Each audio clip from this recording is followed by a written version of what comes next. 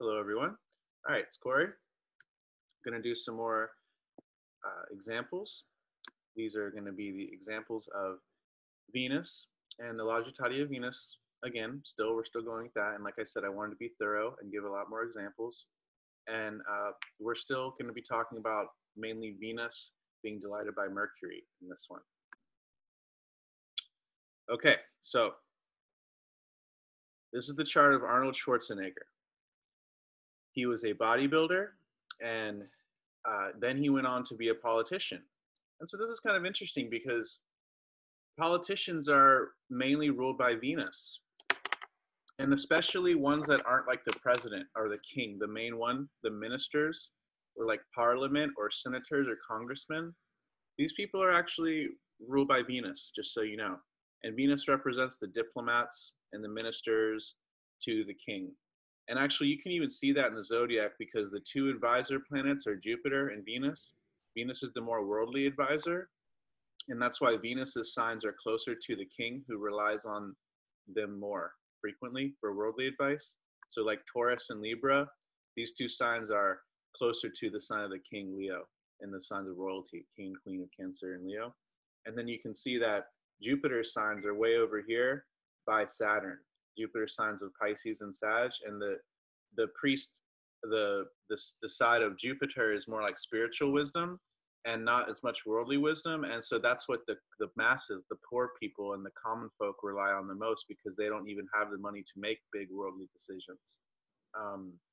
And so they mainly just have to rely on their faith, and they rely on the Jupiterian type of priesthood and counseling, just so you guys know.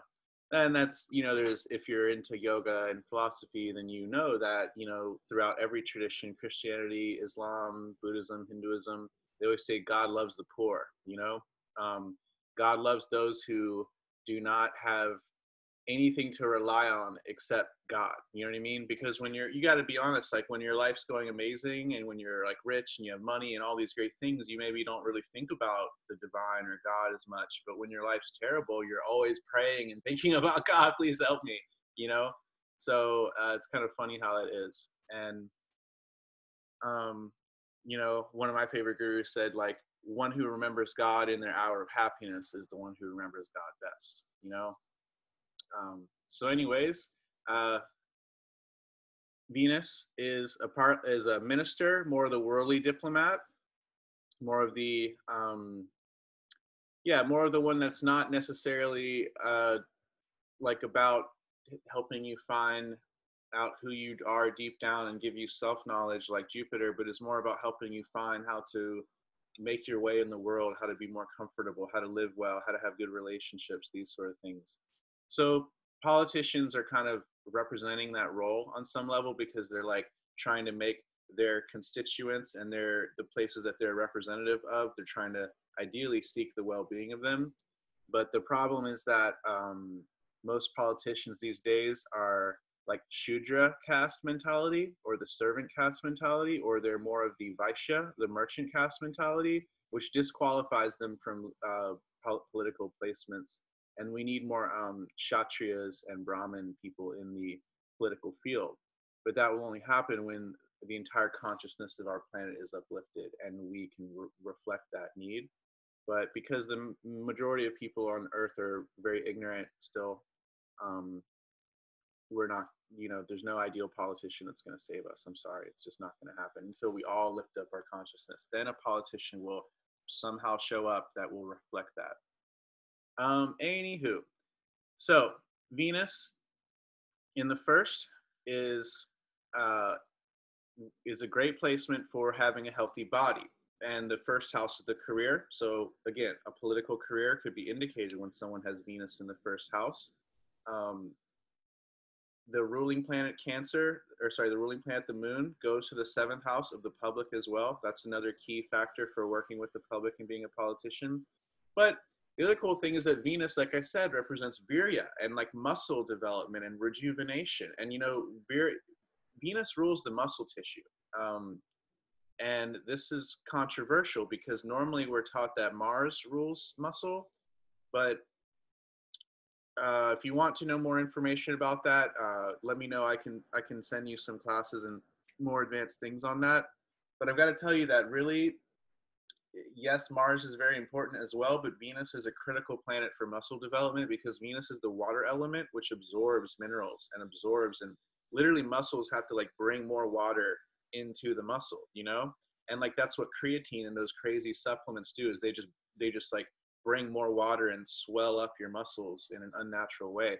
But that's that's Venus's job. And Venus is about virya and rejuvenation and absorbing the good minerals. And so a strong Venus makes your body just shine, and it makes you glow, and you have a ojas, you know, and you have a strong constitution then.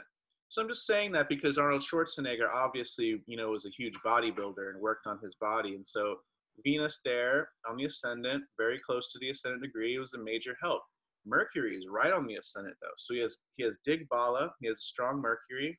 So yeah, this Venus is delighted by Mercury. And so he probably just had a lot more like there's probably just something about him where, you know, he was maybe motivated because Venus and Mercury are also starred by the moon, and the moon is in the seventh house. So maybe the way that other people present, like maybe to make himself more attractive, there was probably some issue that made him want to build himself up and be a strong bodybuilder, but he was able to do it well probably because of this Venus and Mercury delight. Of course, having Sun in Leo is a good placement too. But what's funny is Sun Saturn conjunct in Leo is a classic placement for like having issues with compensating, like overcompensating. So it's kind of funny that he was a huge bodybuilder because I don't know. That's just that's interesting because if you learn all these avastas, you'll learn the Sun Saturn one is a very tough avasta where one can be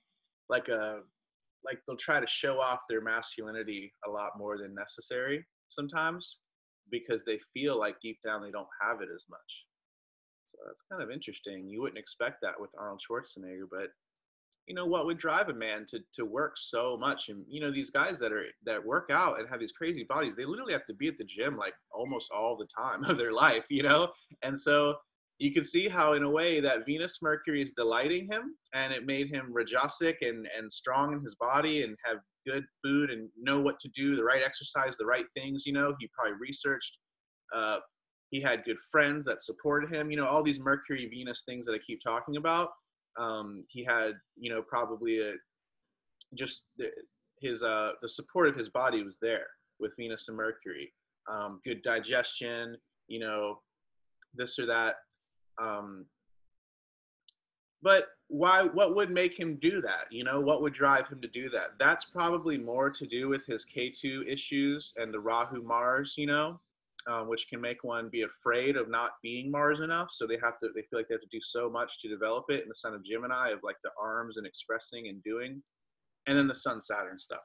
But we're not going to focus on that because this is just about Venus and Mercury. So Venus is delighted by Mercury here, and we have someone who was a strong bodybuilder, strong first house person, 2 benefics in the first house. They're both delighting each other. And then he also had, he was a politician. That was the other thing I was going to say. And it's also interesting because the moon is like curves and like softness and flabbiness, you know what I mean? And so his Venus and Mercury and his Senate were starved by the curves. So he wanted to be like this cut, you know, really cut type of bodybuilder guy who had no soft, flabby moonness to it. So that's even kind of interesting too. All right.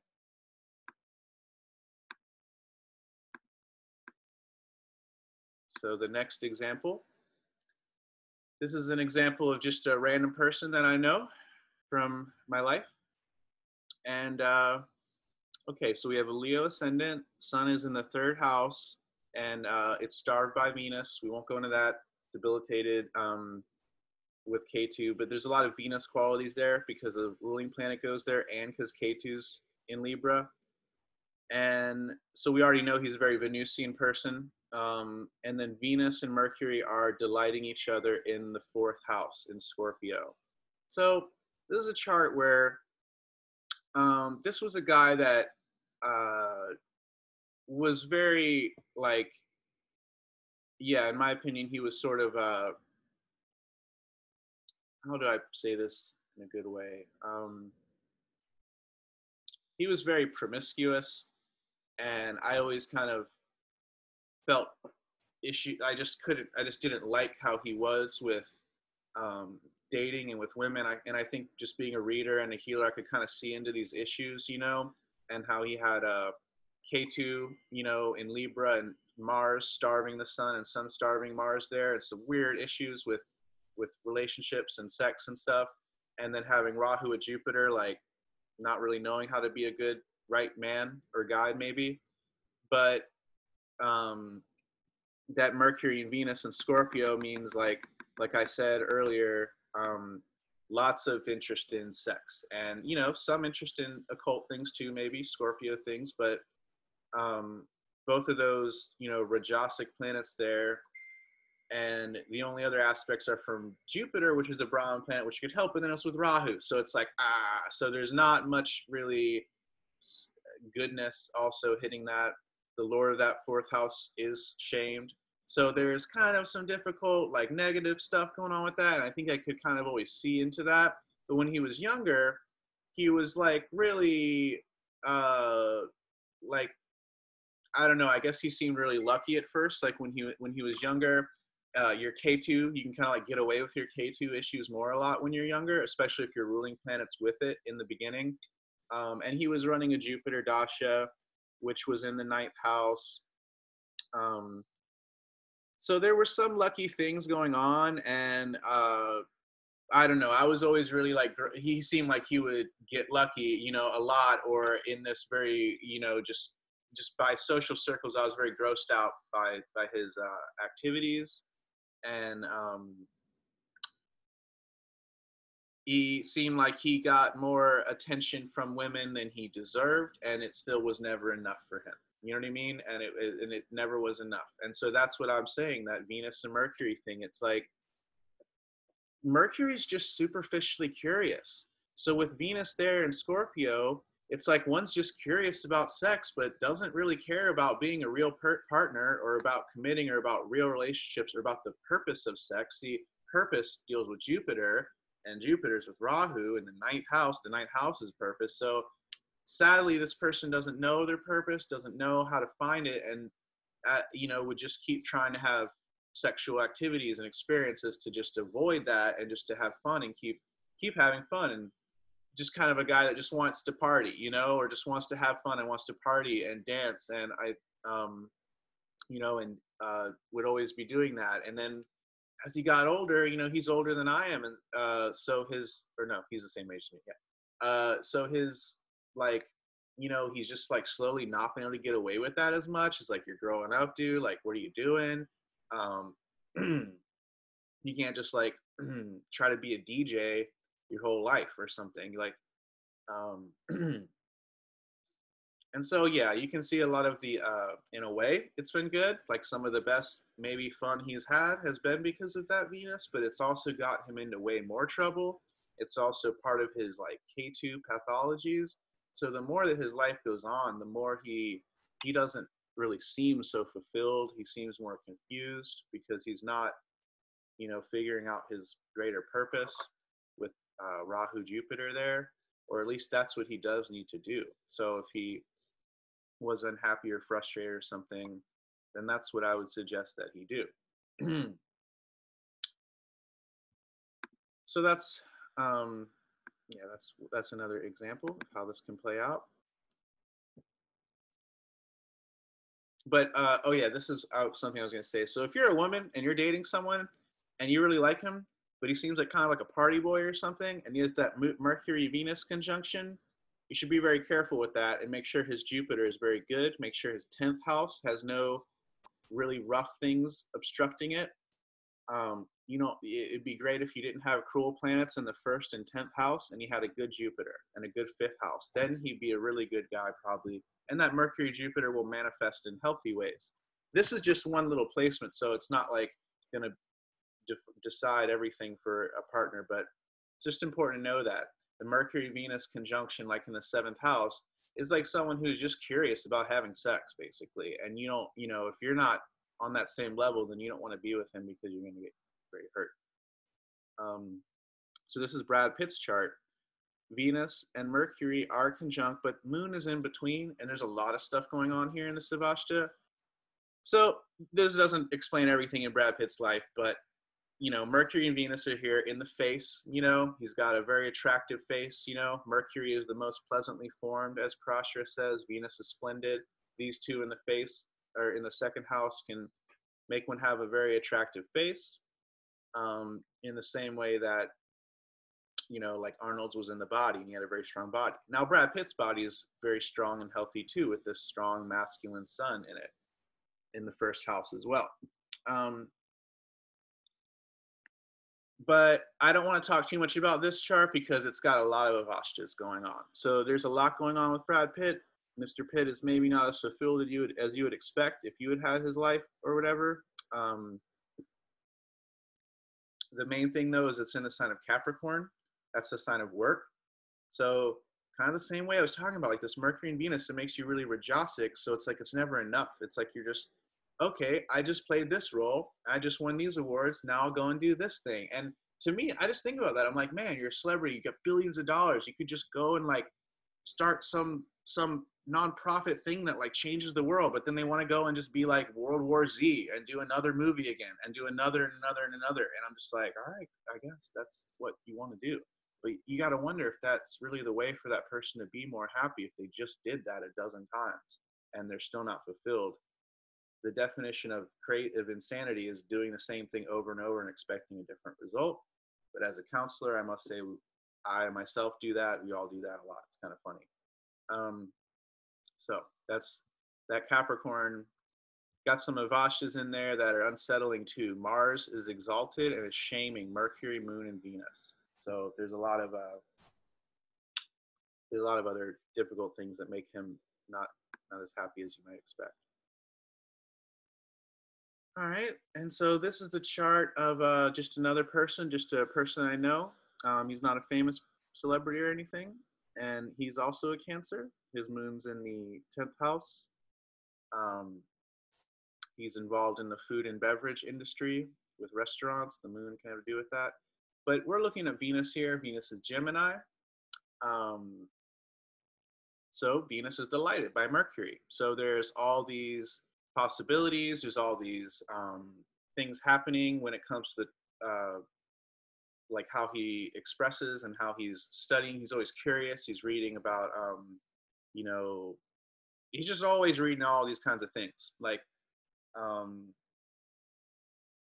some science article, some physics thing, some other art. He's always doing that stuff and sends me a lot of these things.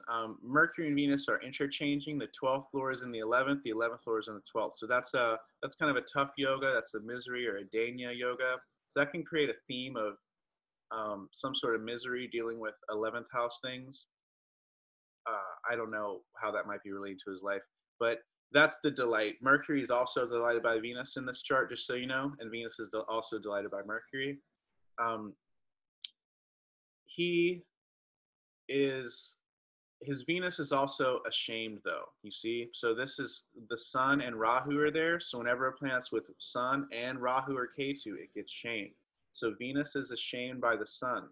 So he has had the delight of Mercury in many ways. Like he's always reading different things and studying and learning new things and stuff, and really superficially curious about a lot of things. But I've got to say that the more it seems like that delight is not enough to overcome the Sun issues, because the Sun is starving Venus, and he definitely has. It's not that he's ashamed of. Let me backtrack. Okay, Venus is still strong and can handle that shame, but it's still affected by that. And so there are deep down subconscious issues that he doesn't seem to understand, that really prod him and make him say crazy things. They just make him say the craziest things, and he just thinks they're normal, and he just thinks that like I'm going to validate them, and he always expects me to, and I'm like, nope, sorry, can't validate your craziness. That's not how it goes. And you see he has this fallen Jupiter in the 7th. He doesn't listen to people, and he doesn't really, he just doesn't listen to people. So this is a very, very, one of the toughest charts I've ever counseled someone with.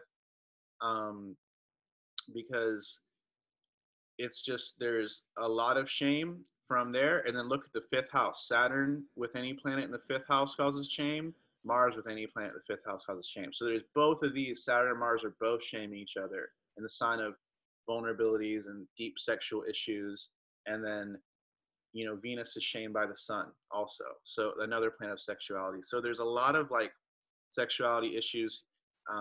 You know, a lot of people think they can get enlightened through sex. It's this funny, crazy idea, and it's completely untrue. You're not ever going to get enlightened through sex. Having sex feels good.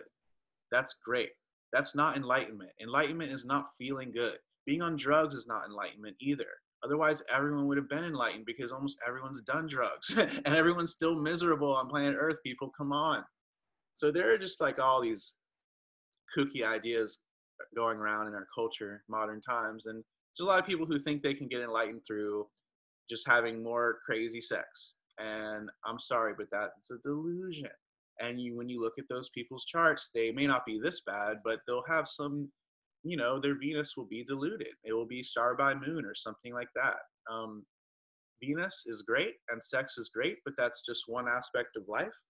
And as other yogis and people have said, like, sex is like the lowest form of a divine energy. So if you're like, sex is divine in a sense, but it's only if you're the most unevolved being is that the most enlightening thing to you. You know what I mean? And that's like really I just have to say, since we're talking about Venus, like that's the people I feel sorry for the most are people who never see anything more than sex in this life. You know what I mean? And those are the people that I truly pity the most in life. So strive to see something beyond that. But I doubt anyone who feels that way is watching this, because you wouldn't be watching this video if that was how you felt. All right, so then this is George Lucas. He also has a Taurus ascendant, like that example I gave previously of a friend, Venus and Mercury in the ascendant and the sun in the ascendant. So Venus is very strong in its own sign, and it's being delighted by Mercury. So it's really, really strong. So it can handle the sun because the Venus is starving the sun here. So the sun's agitating it, yes. And the funny thing is that George Lucas has been very agitated by authorities in his life. And you can watch a hilarious YouTube video about like George Lucas versus Hollywood or something. I watched it one time. It was amazing. And it just stumbled. It was one of those things that YouTube recommended me, just like one of these videos maybe. But it was amazing, like all the times he's battled against the corporate Hollywood executives that have tried to like control his movies and kind of like just make money and inhibit his creativity. And he's always battled with them and always been agitated by them. And like he's just done a lot of really great things, you know, and like, you know, when he sold Star Wars to Disney, he literally accidentally misspoke and called Disney white slavers. He was like, yeah, it's like I sold my baby to the white slavers. And then the guy interviewing him was like, and he immediately was like, and I mean, and he tried to like kind of cover it up, but he's a really good guy, and he does a lot of good with his money and his resources, but he's been agitated by the system and authorities, which is kind of like the sun in a way. So, but this Venus Mercury, that hasn't been enough to keep him from producing a ton of amazing things and a ton of amazing art and work. It's also Raja Yoga, you know, having the Mercury, the fifth and first and fourth lords all together. Oh, I'm sorry. Actually, this Venus actually blocks that yoga on another level too, with being sixth lord. So that's too confusing. But he has good yogas. He has just a lot of good yogas. He has Jupiter in the fourth as well, and he has Moon, Jupiter. He has 5 planets on angles. So he basically has like the pestle yoga, the Musala yoga, which is a really great yoga to have when almost all your planets are in fixed signs. So he's very like devoted and consistent and stable and like secure. And so he didn't waver a lot, you know, like he made his first movies and they weren't successful and he kept making them. And then he finally made Star Wars, you know, so that's a really important quality. And that's why, you know, devotion is really praised in Vedic culture and society, because if you read about the Astraya yogas, The Raju Yoga is the one that one will change a lot and they have all their planets in changeable signs. But if you have the other two are much better. The Nala, the Reed Yoga, and the Masala, the Pistil Yoga, because like in this case, you know, he's been fixed and devoted. They don't change as quickly, and you know they can be kind of stagnant. But when they do change, they stick to that and they go far with it. So it's a really good thing. All right, so I'll move on to other Avashtas in the next few videos. Thanks, you guys.